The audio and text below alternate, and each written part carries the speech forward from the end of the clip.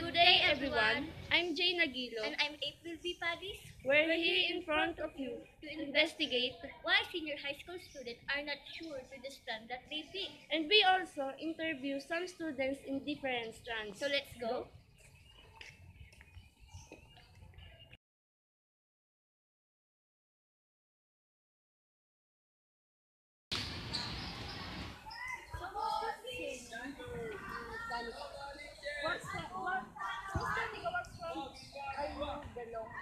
STEM section people.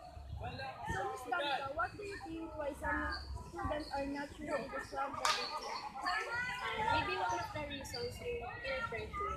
Kasi karamihan sa mga kabataan ngayon, um, mas pinipili nila kung saan sila mas maraming kaibigan kasi ayaw nilang maging lonely or natatakot sila na mag-take ng risk.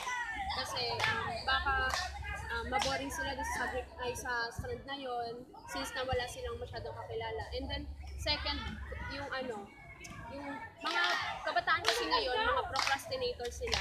So mga last minute na ng junior high, tsaka pa rin sila mag-iisip ng strand. So kaya napipilitan sila na pumasok sa isang strand kahit na hindi naman yun yung basic skills nila.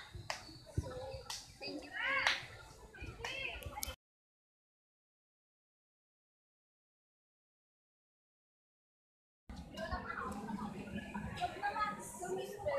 What's your what's the Gas. Wala ako. Straight lang. So Mr. Harold, are you sure to the strand that Sure naman. Can I ask what do you think why some students are not sure to the strand that they pick? Feeling ko hindi siya yung students sa pipiliin nilang strand kasi naguguluhan sila sa gusto nila. Kunwari, tulad ko, nag-guess ako kasi undecided pa ako yung gusto ko. Ano ba, gusto ko kung is criminology or heavy. Kaya mas pinili ko na lang yung gas. Kasi nga, applicable naman siya sa first na gusto ko. Siguro yung iba naguguluhan kasi nga, ayun, nahirapan sila sa gusto nila. Nag-double pressure sila sa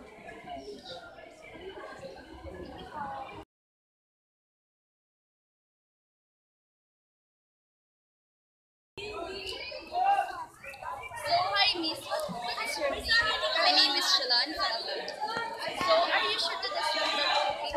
Yes, I'm very sure. Hindi, ang hinahanap kasi. What do you think why some students are not sure to the strand that they pick?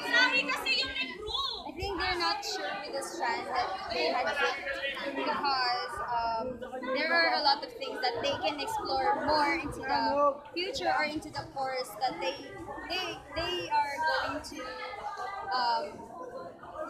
are going to pick in their college.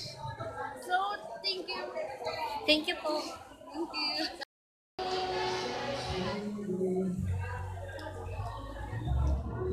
A blessed afternoon to each and every one of you. So we're done at the interview part. So what's the reason behind the difficulties of students to pick their strands? For me, it's because we have so many things to think, and sometimes we cannot decide on our own on what we want. So let's now proceed and let's summarize the answers of our interviews. So based on our interviews, students are not sure understand that they pick because they are not undecided until now. They pick the strand because of their parents. What parents like to pick the strands for them because their relatives pick that too. And lastly, they choose their strand because of their friends. So that's all. So thank you so much for that wonderful investigation.